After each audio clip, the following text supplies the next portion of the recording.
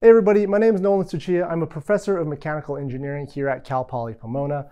In this video, I'm going to give you a quick tour of our control systems lab, and I'll show you some of the hardware that we use and also what we use it for. Now, keep in mind that this is a 360 virtual tour of our lab space, so definitely pay attention to what I'm saying, but you can also feel free to look around the room and explore the space a little bit.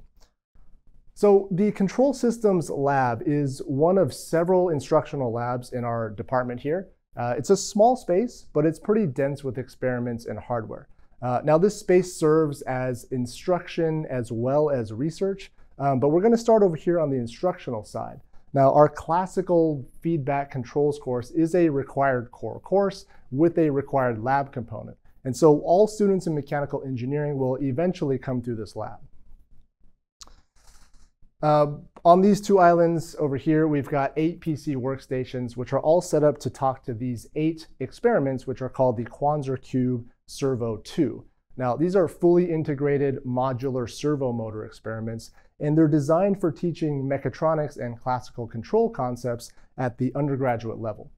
Now, our students are going to use these throughout the semester to reinforce the lecture material as they explore concepts like system modeling, time domain specification, system stability, steady state error, PID control, root locus control design, as well as some frequency domain analysis towards the end of the semester. Students who take an interest in mechatronics and control are also invited to pursue undergraduate or graduate research on these experimental platforms over here.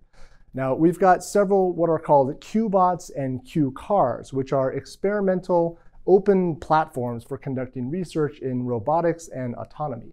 Now, the Q-bots over here actually come with a lot of courseware, so integrating these into a course would be relatively straightforward. However, these are primarily reserved for students wanting to conduct research in robotics and mechatronics. Now, the Q-cars over here, on the other hand, are a pure research platform. They feature an array of sensors, including LiDAR, 360 vision, depth sensors, inertial measurement units, as well as encoders, and they're all powered by an NVIDIA embedded computing device. Now, the Q-cars are currently being used by graduate students who are conducting research in the field of autonomous vehicles, and the hardware that you see here has essentially been the foundation for several master's projects and theses over the past few years.